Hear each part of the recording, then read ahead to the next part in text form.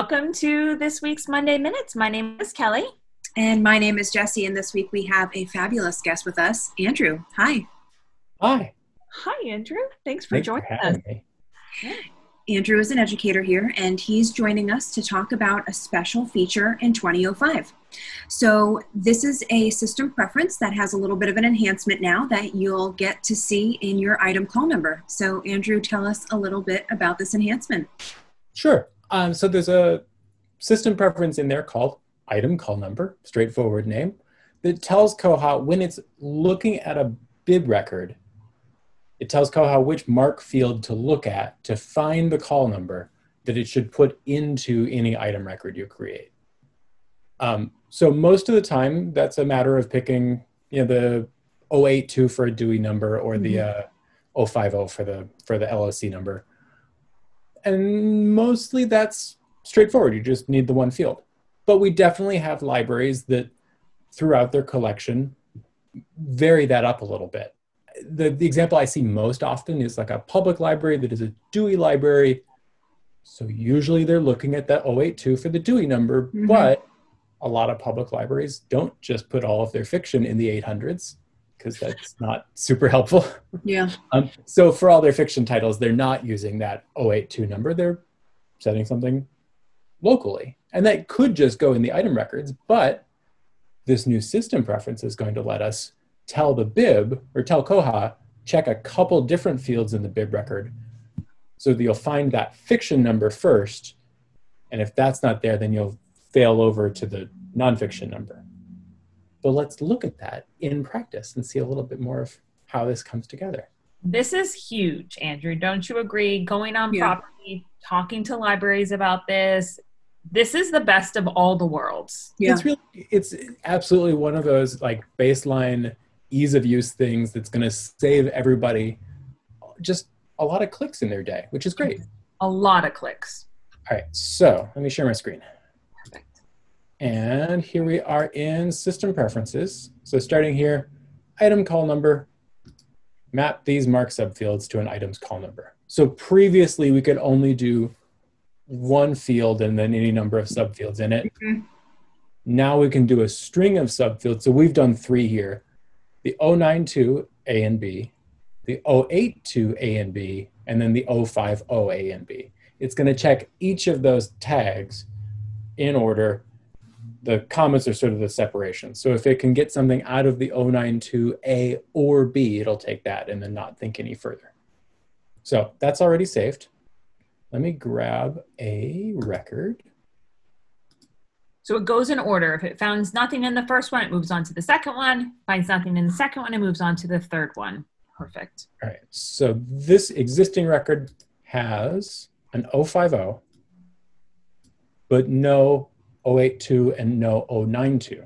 So again, going back to our system preference, we expect it to skip over those first two and give us the 050 when we make a new item. So if I go new item, it's grabbed that 050 call number. But maybe that's not what we want to use. So here's the same record, just in the editor. I'm going to add in here, we'll go 092, give it a couple of indicators, and make up a call number. 400, see, I did it wrong. Don't nobody let me catalog for them. Check out our deep dive episode, Andrew. Will you explain to me how Dewey numbers work? Go to telemeters. All right. I took a whole class in it. It just didn't work. Now, in this case, it does look like the number is right down there in the 949 in this record. I think the 3.373. Look at. Yeah, I could have copied that. Well, and for that matter, like if you're getting all your bib records from some place that you know puts a call number in the 949 for whatever reason, go ahead and point your system preference at that. This is going to be super individual just based on where your records come from and how they're structured. Absolutely. Perfect. All right. I added that 092 in. I saved the record. So now if I come back over here, Got too much stuff open. And say new item again. This time, I grab my 092 instead of my 050. This is awesome. This is exciting. 2005 is right around the corner. So this is coming to a library system near you in your own library. And you are going to be able to customize this call number preference to your needs. All right. Andrew, thank you so much for joining us this week. Well, thank you both. I'm happy to talk about this bug. It's a personal favorite. Ta-da. Here it is on the screen. I want to point out, though, how old it is. This is an old bug. This is bug number 3,426. We're in the 26,000s now, I think. When was it submitted? 2009. Wow. Wow. And I like this bug because it's like a personal lesson to me. This is one that I had been told I'd been asked several times at trainings, can it do this? Mm-hmm. And finally, like, round about 2019 something, you could see my comment in here.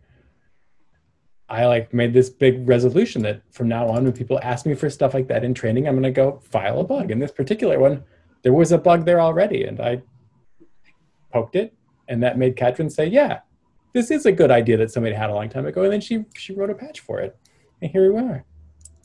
Never hurts to ask. Ask for the stuff you want Koha to do. File the bug. That's what I was just going to say. It never hurts to ask. And honestly, I think that sometimes it's the people that are joining Koha for the first time. They're like, wouldn't it be great?